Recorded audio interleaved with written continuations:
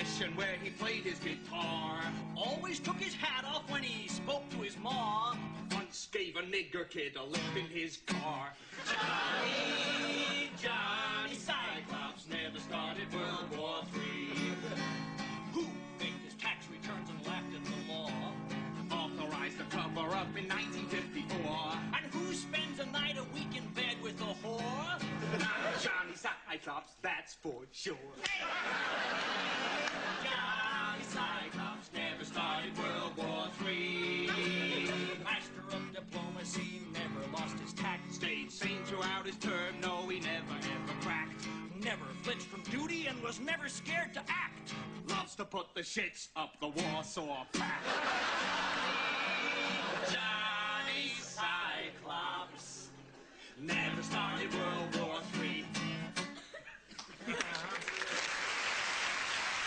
course, I gotta tell you, I still think the Stars and Stripes has the edge.